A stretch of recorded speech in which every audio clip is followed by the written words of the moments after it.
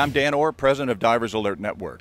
As part of our worldwide dive safety programs, we've decided to create something called the Lionfish Safety Awareness Initiative.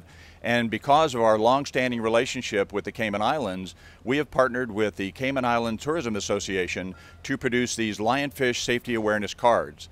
And these cards will be distributed to divers everywhere, and it gives them tips on what to do in case they are stung by a lionfish, and also the first aid steps necessary to treat the lionfish injury.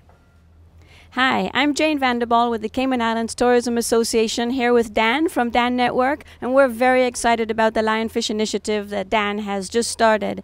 As we know, interaction with any marine life, it's possibility that you might get stung, burnt, a little bit of something, but what we have here is a way to keep you safe when you dive. So we're very pleased to announce to all of our water sports operators that are members of the Cayman Islands Tourism Association and divers in the Cayman Islands that now we have this initiative to keep you safe when you're working and interacting with lionfish in the Cayman Islands. So Dan, thank you very much for bringing this to Grand Cayman first. It is our pleasure.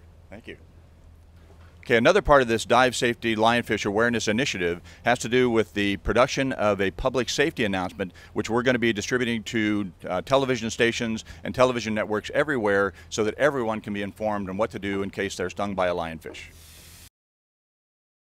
Lionfish are an invasive species decimating local fish populations and spreading along the Atlantic coast, the Gulf of Mexico, and the Caribbean. Their presence, along with organized culling, increases the risk of envenomation to recreational divers and fishermen. Providing effective first aid is essential. Remain calm and immediately terminate your dive. Remove any obvious foreign material such as spines and rinse with fresh water. Soak in non-scalding hot water and go to the nearest medical facility. For more information, go to dan.org and beadiver.com.